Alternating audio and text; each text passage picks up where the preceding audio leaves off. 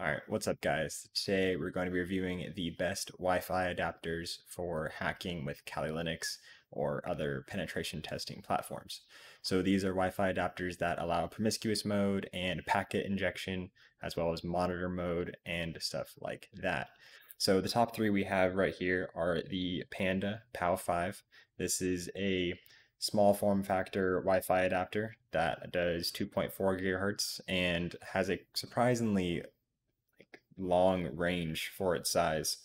It also has very high power efficiency, so even if a router is far away, it's still going to pick it up, and we will see that in our tests later on.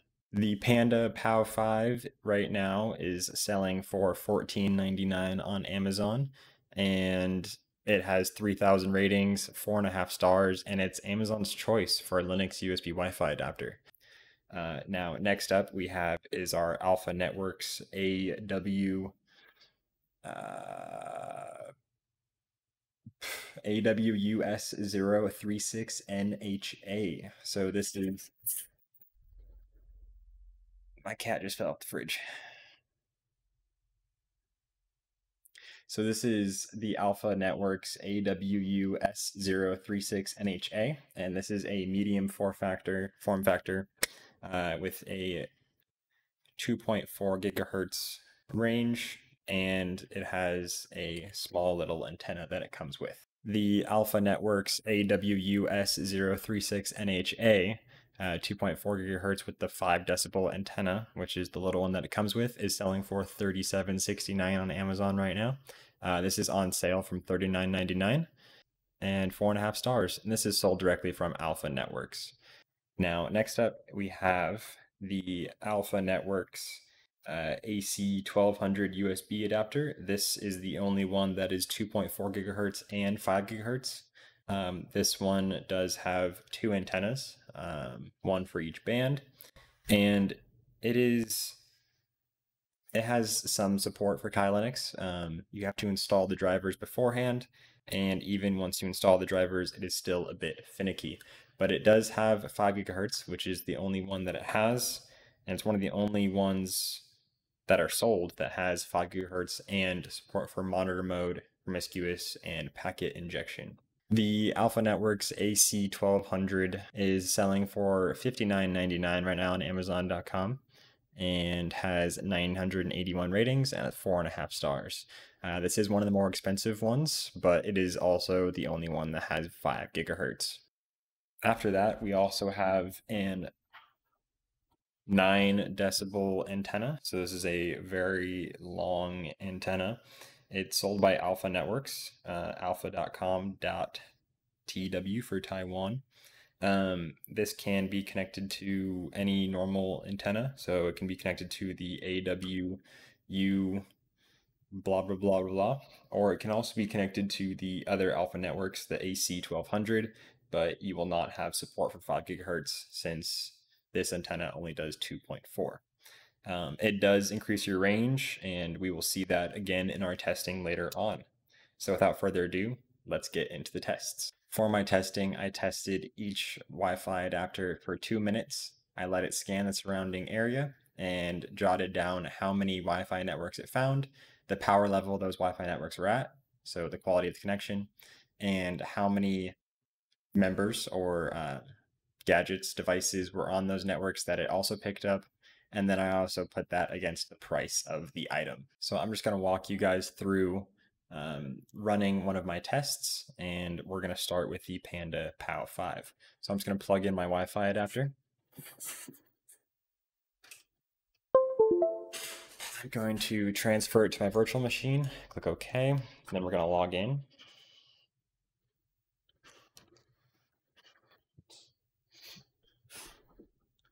Once we're in, we're going to run Wi-Fi. So we're going to run sudo Wi-Fi, and then I'm going to start my timer.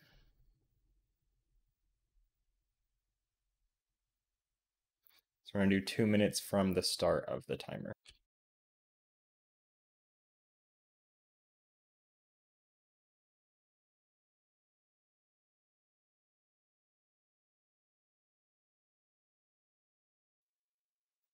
And at 2 minutes, we're going to hit stop.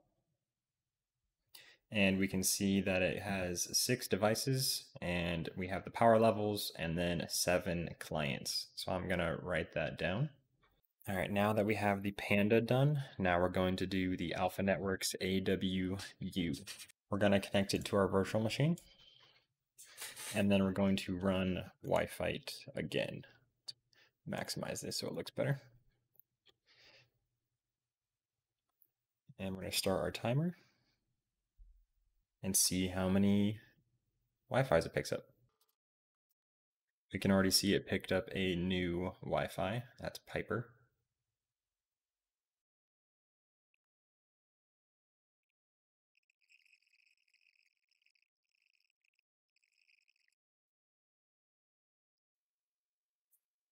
All right, it's been running for 2 minutes. Hit Control C, and we're gonna jot down our results. Now we're going to do the 9 decibel antenna on the AWU. Gonna run Wi-Fi again, and hit start on our timer. It ran for 2 minutes. Let's jot down our results. So now we're going to do the AC1200, and this requires a new cable. So this one is also USB 3.0, so maybe that will help. Okay, so this is a problem. So it did not show up. We need to install the drivers. We need sudo. I'll have the command in the video description. So if it doesn't work for you, make sure to apt-get update and then rerun the command, and it should be good.